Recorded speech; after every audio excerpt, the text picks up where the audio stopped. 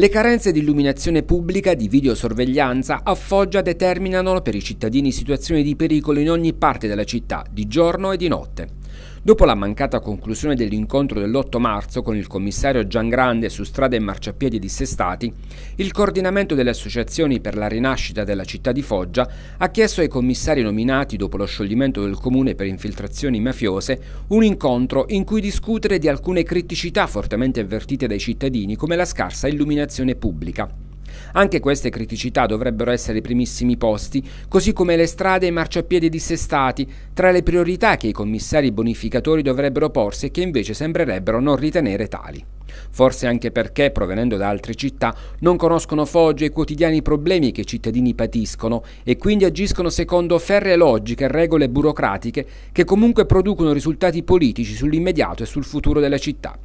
I partiti, spiegano ancora al coordinamento delle associazioni, si sono dileguati dal confronto con i cittadini e sembrano impegnati nella formazione delle liste per le prossime consultazioni elettorali come priorità assoluta. Il coordinamento delle associazioni, che ribadisce di non avere connotazioni partitiche, intende collaborare proponendo interventi su argomenti mirati e prioritari di assoluta ed urgente evidenza per i quali i cittadini esigono risposte concrete e immediate per quanto possibile, con l'obiettivo ultimo di ripristinare un rapporto di fiducia tra cittadini e istituzioni dalle quali vogliono essere ascoltati.